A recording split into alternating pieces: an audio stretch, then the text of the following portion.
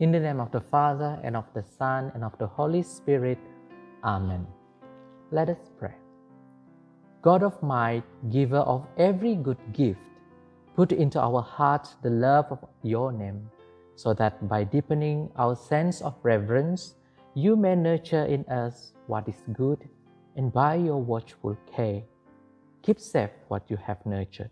Through our Lord Jesus Christ, your Son, who lives and reigns with you in the unity of the Holy Spirit, one God, forever and ever. Amen.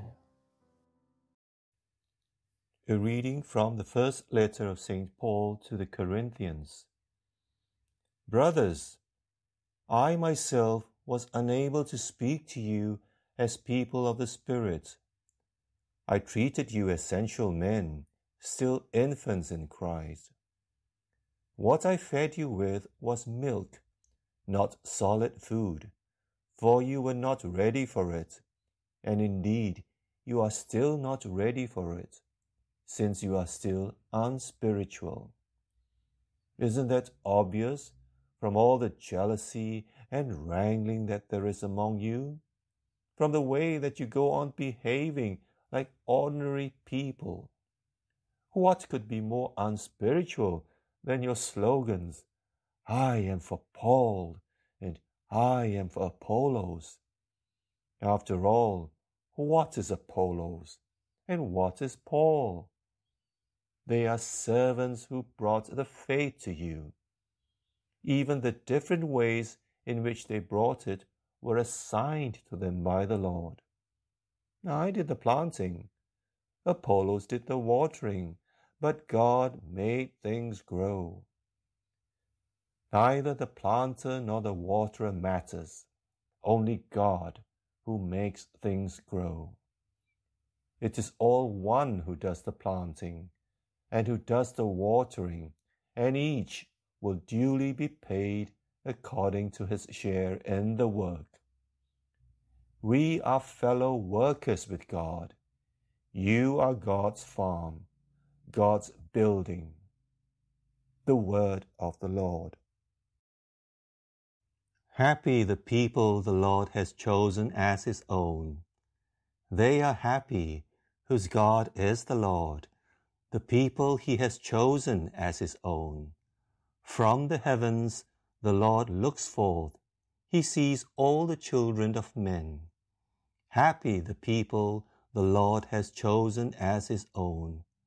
From the place where he dwells, he gazes on all the dwellers on the earth. He who shapes the hearts of them all and considers all their deeds. Happy the people the Lord has chosen as his own.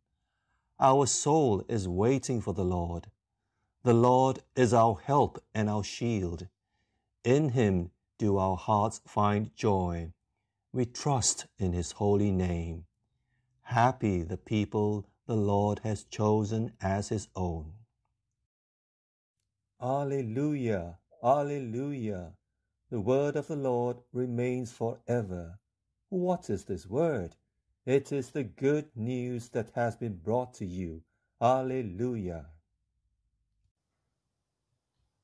The Lord be with you. A reading from the Holy Gospel according to St. Luke. Glory to you, O Lord. Leaving the synagogue, Jesus went to Simon's house. Now, Simon's mother-in-law was suffering from a high fever, and they asked him to do something for her. Leaning over her, he rebuked the fever, and it left her. And she immediately got up and began to wait on them. At sunset, all those who had friends suffering from diseases of one kind or another brought them to him, and laying his hands on each, he cured them. Devils too came out of many people, howling, "You are the Son of God." But he rebuked them and would not allow them to speak, because they knew that he was the Christ. When daylight came, he left the house and made his way to a lonely place. The crowds went to look for him, and when they had caught up with him, they wanted to prevent him leaving them. But he answered, "I must proclaim the good news of the kingdom of God to the other towns too, because this is what I was sent to do." And he continued his preaching in the synagogues of Judea. The Gospel of the Lord. Praise to your Lord Jesus Christ.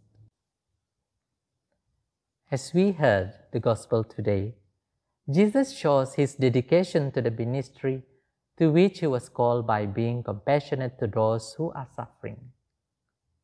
When at Simon Peter's house, he cures Simon's mother-in-law. Later, he heals those who are physically and spiritually ill. After all of his hours of serving, Jesus needs to be recharged. Therefore, he goes away for a while by himself to spend time in relationship with his Abba Father, whose will he seeks to do. Jesus ends today's passage by heading out to do more ministry with different people in various locations in the land of the Jews. My dear brothers and sisters, the readings today lead me to focus on ministry and the role of those called to serve. Ministry or service is not always easy or rewarding at the time it is performed. Those who are called to minister want those whom they serve to experience the blessing of God. At least they should want that. Yet, like the Corinthians, some of those to whom we minister mistake our caring and fail to see the mercy of God which motivates our compassion. They think that we are the source of their blessings, yet it is God who empowers us. It is the Lord Jesus who sent us. It is the Holy Spirit who guides us. We are simply doing what God called us to do. Sometimes we never see the full growth which God works in people's lives because we have moved on in time or space. That also can be hard, yet that is God's plan. What is important is the growth which God gives. Not us as the servants of the Lord Jesus, whether we be planters of seed, waters of plants, or those who weed around the plants. It would be nice to stay with one set of people with whom we have become accustomed. Yet, our life or our ministry is a process which is always changing. We will never be the exact same place with the exact same people doing the exact same thing. For those who like stability, like me, that is particularly difficult. We need to remember that we are pilgrim people, individuals on a journey. We cannot just stay in one place, in one time, at least until we are with God eternally in heaven. As we unite our prayer and thanksgiving to God, let us pray the prayer that God taught us. Our Father, who art in heaven, hallowed be thy name. Thy kingdom come, thy will be done on earth as it is in heaven.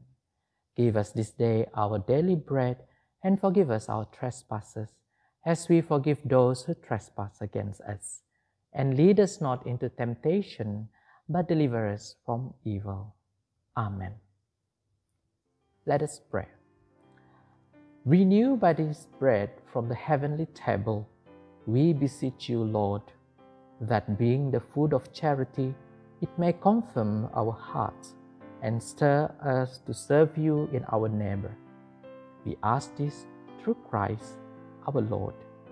Amen. In the name of the Father, and of the Son, and of the Holy Spirit. Amen.